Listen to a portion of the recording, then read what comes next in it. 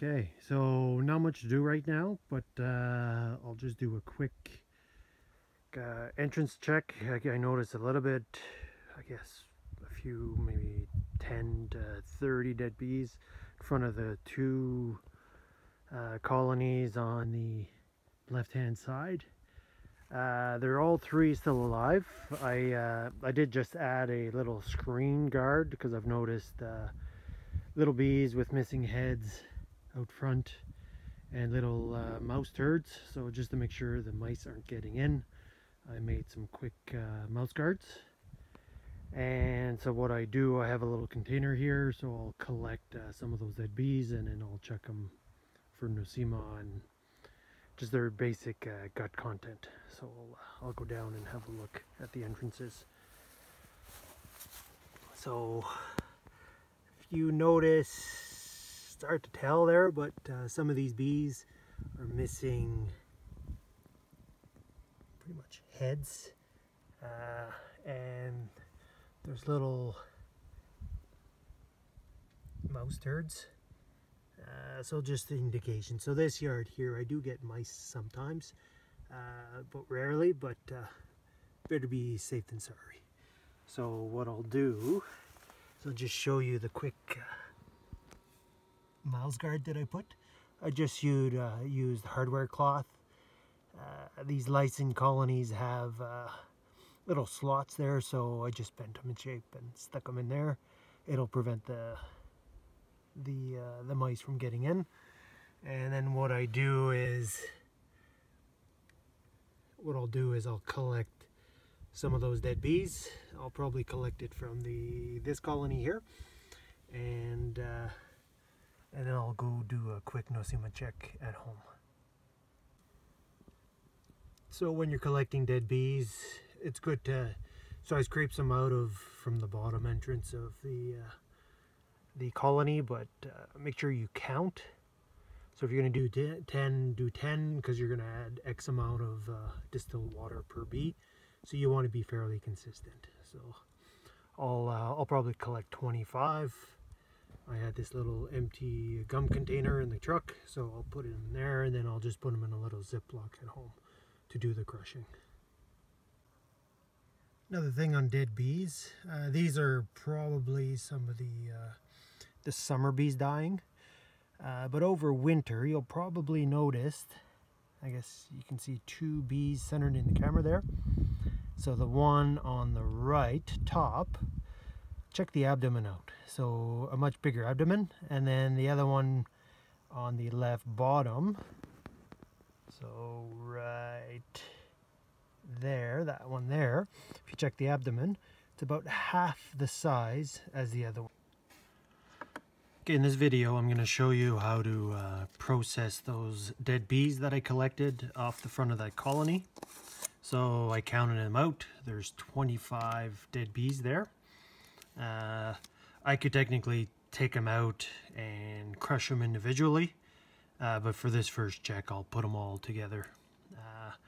And it's a mix of small and large abdomen type bees, and yeah, I picked them randomly off that front landing board, and you'll see how easy it is. So 25 bees, you add 1 ml of water per bee, so I pre-measured 25 mils of water here, and I'll use a small Ziploc to do the mixing. What you do is you take your dead bees, stick them in your Ziploc, spread them out a bit, and literally take your water and just add them to the Ziploc. Now you're going to close it. Okay, you don't want too much air in there, so you're just going to close it. And now comes the fun part. I've got all these jars on the counter, so I'm just going to use a jar to start squishing these bees. Okay, so technically I could have added the water afterwards, but it just makes it easier. So what you want to do is just macerate all the bees, make sure you squish all the hindguts for everything to come out. And you'll see that as you do it, it'll get a brownish color. So it takes a couple minutes, and that's all you do. Just crush a lot of abdomens. You're crushing all the feces out of these bees. Okay, so once they're all crushed, I'm gonna take it and then I'm gonna use my fingers to basically make sure that the whole gut supply is well mixed. Never gonna put my fingers in there, but you'll notice that basically there's some feces pretty much everywhere, so you want to make sure you get all the content mixed up, and then I like having it all in the bottom. Okay, so just mix it up. Okay, a bit more squishing, it's gross, but science is not always pleasant. Okay, so we're gonna do that. Okay.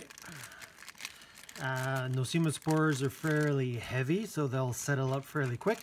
So once you're ready to put the sample on the slide and then the cover slip, so you want to keep macerating it, mixing it well while you're getting ready. Okay, because once you stop moving around, it basically the spores will start settling in the bottom. So I've got an old chopstick here that I use to do my I'll just take a dab out of the middle, mix it up, and then I'm just gonna put a couple of drops in the middle here, and that's it. Mix it around, and we're gonna put it on the microscope right away, and we're gonna have a look. Okay, that's it. And then you can discard this Ziploc once you're done. Okay, so next you'll take your cover slip and just stick it on top. One drop is usually enough, and yeah, I'll put it on the microscope and then I'll show you what it looks like on the microscope. So there's my microscope set up, and it's got the camera on it. It's all set up, so we'll do a quick check on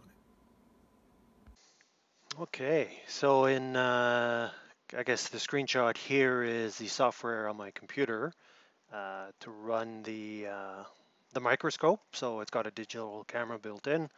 Right now it's on times let's see, times 10, so 100 power magnification. So you'll notice, I'll zoom in a bit, we'll go 50%. So right now it's these, for example, this is an example of a rust spore. There's pollens in there, bee parts, and actually, lo and behold, if you look in the background there, I'll try to get it zoomed in, you can actually see lots of Nosema spores all through the back there. So I'll go down 1 power, but it looks like this colony seems to have a case of Nosema. Let's zoom around a bit, and then we'll go back.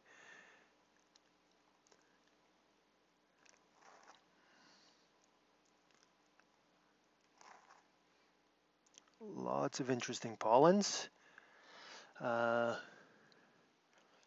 what I'll do, there's a big, looks like a fireweed pollen over here.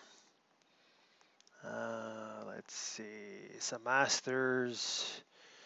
There was, it looks like a dandelion.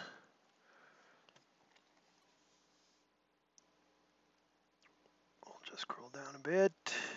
There's an interesting one here. Oops. Okay. I'll have to check out to see what that is, my reference list. These here, let's see, there's a few type that are probably dandelion / hawkweed, and then these are probably mountain asters, and I'm guessing are probably the native goldenrod. So what we'll do is we'll zoom in and we're going to go have a look at some Nosema spores.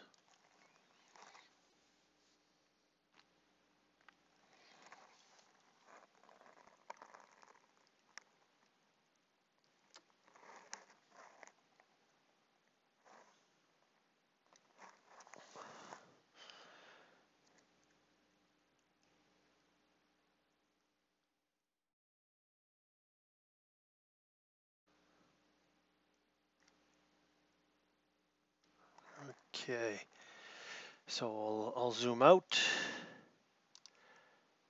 20.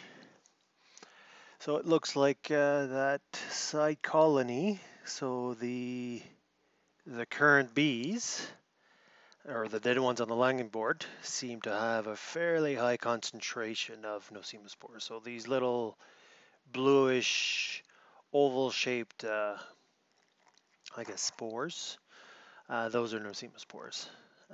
Like I said before, these are rust spores. These are aster pollens. This one here, I do have it on in my reference sheet, but I just can't recall what type of pollen this one is on top here. We'll zoom around a bit. So there is really nothing I can do about it now because it's severely infested. So we'll just have to wait and see what happens. And yeah, so hence the reason the higher mortality in front of a colony. Typically, I notice a lot of these Nosema spores. Chances are probably I cleared all the dead bees out front of the colony, so I'll be able to do a monthly check. So I've noticed another few little interesting items that are typically associated with mortality in honeybees with connection to Nosema. I'm not sure if you can see them, but over here there's little globes. Another globe here. I can't recall exactly how you call them, and more here. So I'll pause the video and then I'll go get the actual name of those little globes. Okay, I'm back. So I looked it up and I just checked Randy Oliver's website there, and pretty sure the little globes that I'm seeing is this Malpighamoeba mellificae. I don't know how to pronounce that, but anyways, it's associated with Nosema. Uh, it is connected to death of the host, so there's no surprises there. Like I mentioned before, this was the stressed colony that had really high mite loads late summer. I did do a Formic Pro on it. I'd run OAV in May a few times, and again, I think it was in August. But then not the Nosema, but the mites never. The load always stay really high, so I just ran it as an experiment to see what would happen, and it did develop PMS. So you can see how stress. So one thing to note, so I'll just go back to the microscope slide. One thing to note is these are likely summer bees dying before winter comes. So the key will be to do another check probably end of November and to see if the loads are still high. Because I've noticed that the late summer foragers tend to show high levels of Nosema, but then there's a drop in November, December. as it's winter bees dying out. So if I do see high mortality throughout the winter and this type of Nosema loads, then I know that that colony will struggle, likely make it through winter, but it'll struggle in spring. Uh, but it's too early to tell because this might just be summer bees and it might be nothing to worry about. So that's it's all part of understanding what's going on. And the more bees you look at on a microscope, the more you'll start noticing these spores, the type of pollens included. It's quite a fascinating world, and sometimes you'll actually get bee gut walls, and then you'll actually see where the Nosema spores hang out on the gut walls, and it'll be like massive amounts of spores all stuck together. So, anyways, hope you found this interesting. Uh, so yeah, I'll have to look for a YouTube name for myself, but I I enjoy understanding what's going on in a colony. So the more you look into things, the more you find out you don't know anything. So sounds good. Catch you later.